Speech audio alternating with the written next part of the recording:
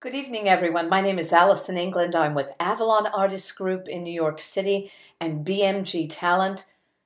And this is Mrs. Kendall. John, my boy, this is Miss Kendall. She would very much like to make your acquaintance. Good morning, Mr. Merrick. I will see to a few matters. I will be back soon.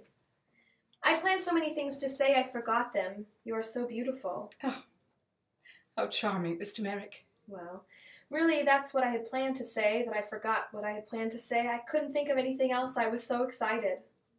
Real charm is always planned, don't you think?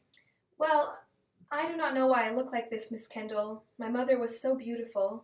She was knocked down by an elephant in a circus while she was pregnant. Something must have happened, don't you think? It may well have. It may well have.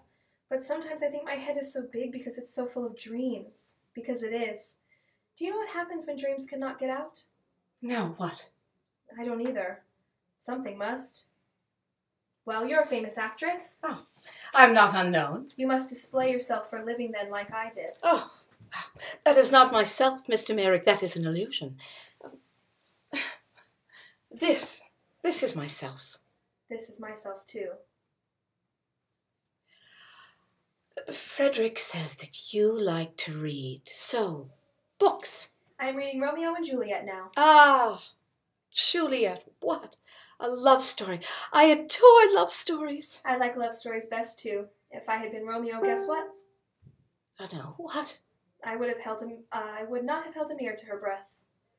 Oh, you're talking about the scene where Juliet appears to be dead and he holds a mirror under her breath and then he sees... Nothing. How does it feel when he kills himself because he just sees nothing? Well, my experience as Juliet has been, particularly with an actor that I will not name, that while I'm lying there dead, and he is lamenting excessively, I get to thinking that if this side of ham does not part with his ham-hock life toot sweet, that I am going to scream and pop off the tomb and just plunge a dagger into his scene-stealing heart. Romeos are so undependable.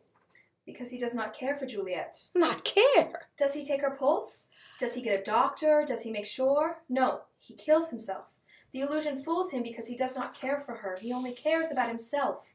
If I had been Romeo, we would have gotten away. But then there would not be a play, Mr. Merrick. If he did not love her, why should there be a play?